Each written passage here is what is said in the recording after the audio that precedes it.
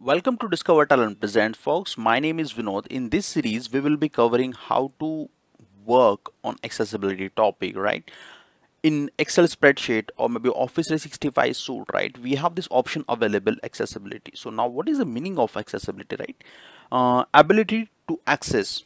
I'll summarily keep it as this. Okay, so whatever digital assets we are creating, right? So we need to ensure that we are creating digital assets in a way that PWD resources, persons with disabilities, right? This can be includes individuals with visual impairments, motor disabilities, cognitive impairments, and more, right? So if these people are accessing our data sets, we need to ensure that whatever data we are preparing in terms of chart or maybe visualization in MS Excel, they can leverage those, right?